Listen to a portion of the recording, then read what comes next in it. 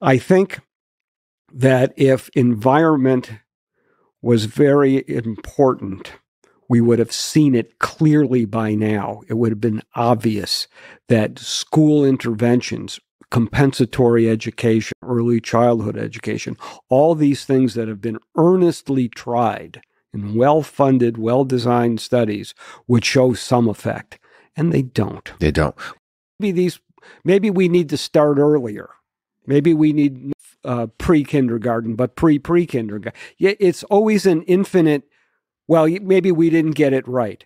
But after decades of trying, 50 or 60 years of trying, surely something would have worked to the point where you could actually see a result and not need a probability level at 0.05 on some means.